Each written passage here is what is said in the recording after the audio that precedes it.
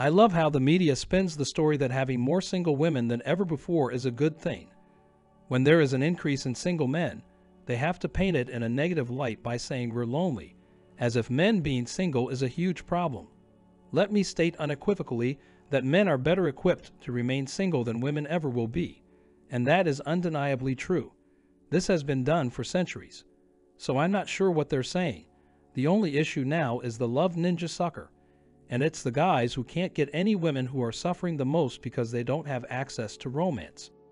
I believe the main issue is that more and more men are being denied access to bedroom fun, and it's not so much the relationship aspect that bothers most men these days. I believe that if most men had access to romance and could still procreate and raise their children in the absence of marriage without being penalized by the family court, we wouldn't have as many men in trouble. Women, on the other hand, require more relationships than men. So don't let them fool you into thinking they're fine without a man as they get older and illnesses and health scares become more prevalent in their lives. They'll want a partner or family as soon as possible because they know they'll be alone in their old age. This is why women desire children so much.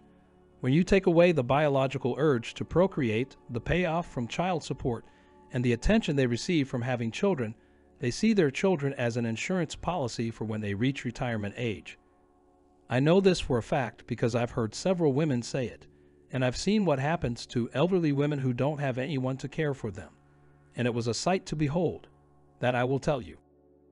According to a Pew Research Center analysis of government data, women have surpassed men and now account for more than half of the college-educated labor force in the United States, 50.7%.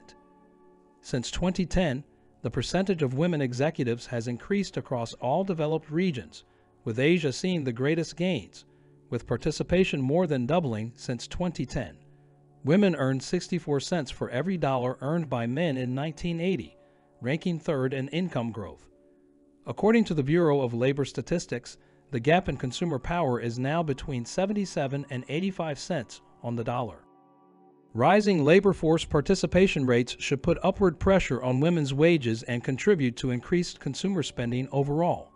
Apparently, when women were given the opportunity to thrive in cities, they did. Who would have thought that everyone with a smidgen of critical thinking did?